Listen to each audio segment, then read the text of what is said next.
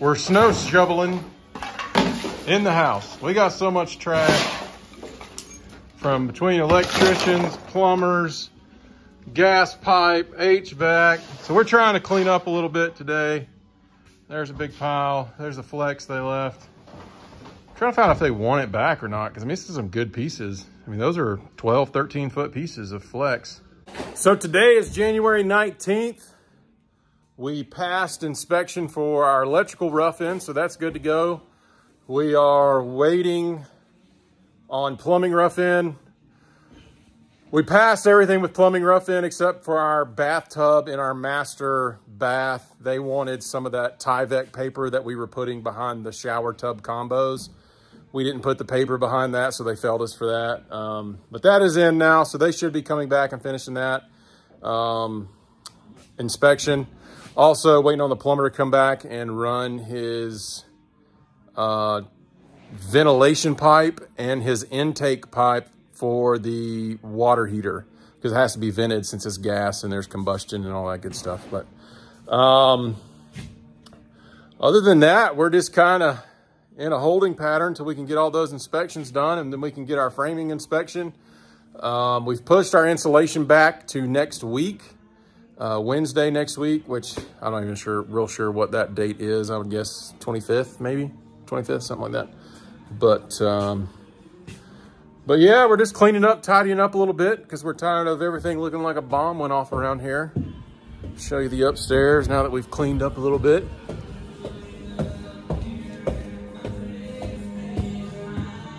Say hello, Michael.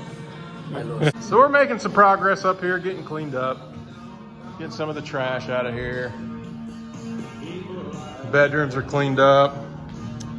One thing that my wife and kids have been doing is they've been coming along and writing scriptures and stuff on the walls.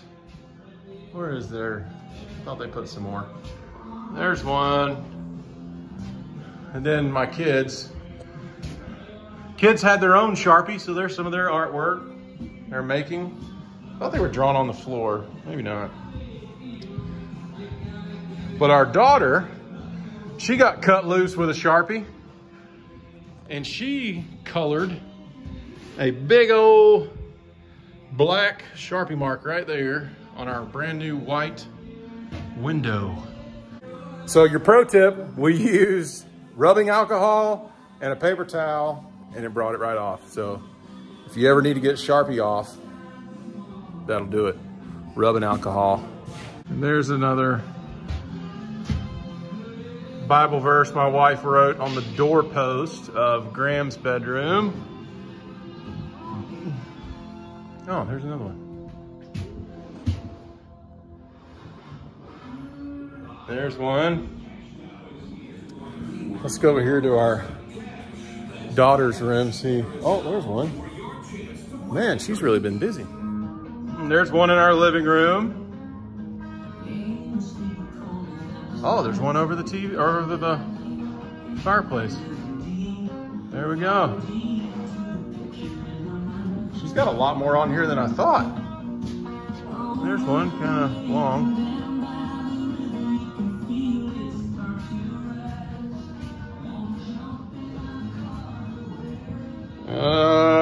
There's some of our daughter's artwork. There's some more. Oh, she's got one over here. I think that's the only one she's got. That's in our daughter's room. Oh, we got one over the doorpost. There's another one. So that's just something pretty cool that my wife's been doing. She's been wanting to do that for months, and it's just been too many people over here working, too busy, and trying to come over here with 3 kids and 5 or 6 people over here working and trying to keep up with all the kids and all that stuff is just a challenge. So she's been waiting patiently to get to come do that. I wonder if she put any in the master bedroom. Man, somebody's been doing, look at this. Somebody's been doing long division on our studs. I have no idea what that's for. I don't think we have any in our bedroom. I think we got shorted on that. Nope. Here's something neat about our bathtub. Or our shower.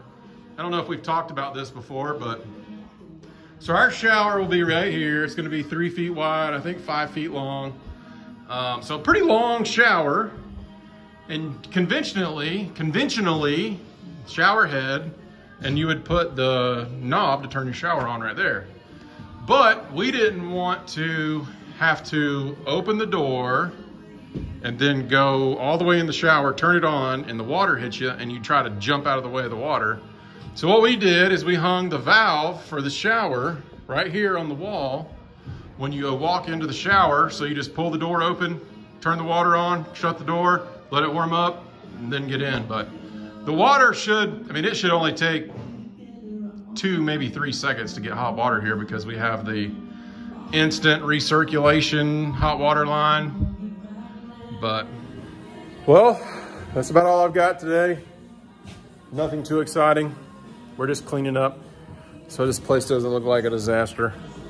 And we will keep you posted. We'll catch you guys on the next video.